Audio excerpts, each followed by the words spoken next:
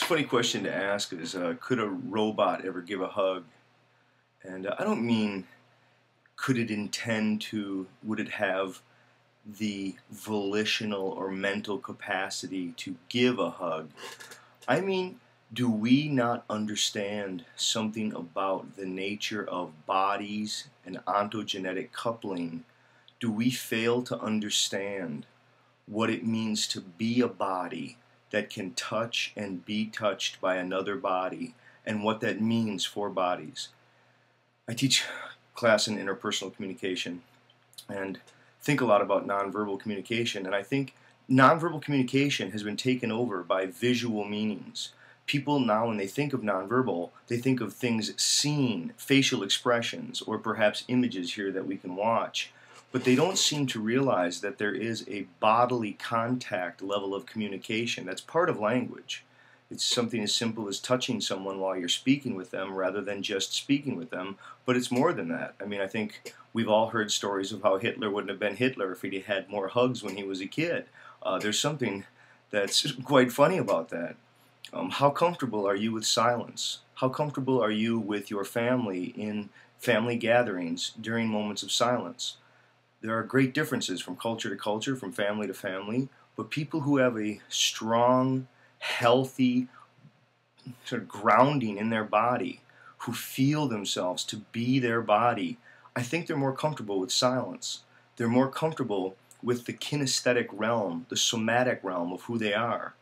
People who are uncomfortable with being a body, people who are disembodied, who live in the visual world, are subject to fantasies about ideas and about the visual world, and it comes from not being in enough contact with others, from having contact with others.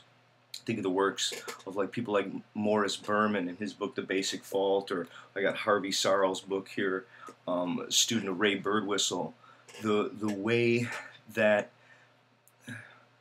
when we interact with others, we not only speak with them, we touch them. Now, here in the United States, it's a problem. There's some sort of, it has everything to do with, it's like private property, homophobia, weird senses of possession and lines of boundaries. We're not a very touching culture. When you look at other cultures around the world, so many other cultures are much more touching. Men hold hands, men walk arm in arm. Here in the U.S., if men are touching each other, it's maybe a handshake during a business deal, but it's largely like in an athletic context where they're interacting in some physical, forceful way.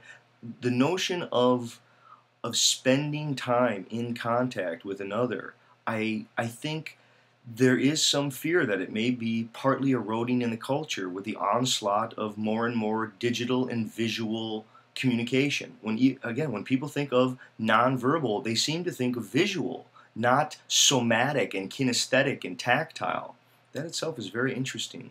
I think people should ask themselves, do they feel touch? Have they been touched today? Have you touched a loved one, someone who is an intimate to you? I mean, I think there's a great issue of propriety.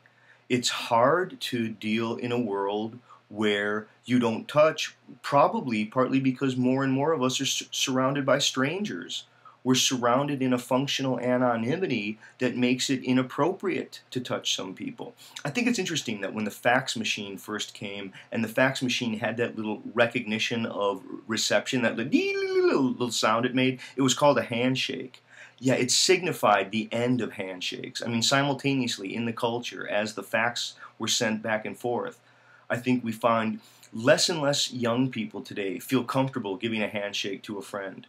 I wonder how many people are losing more and more physical contact. Some people, when they're young, they crawl around on their elders. They hug their parents a lot. They lay around on their grandparents' and parents' laps. And people nuzzle up. Nuzzling. The notion that organisms, I mean, many organisms lick one another, they nuzzle one another. I think the more that we move toward the body as a capacity for an ontogenetic coupling, for a communicative value of becoming consubstantial through forms of contact and touch, and how that's calibrated into the use of speech. People need to understand that nonverbal communication is more than visual communication. There is seemingly a kind of an eclipse of the world of touch. Please look around at your own life. Ask yourself, how is touch being eroded or not? Are there loved ones who you really ought to be hugging right now?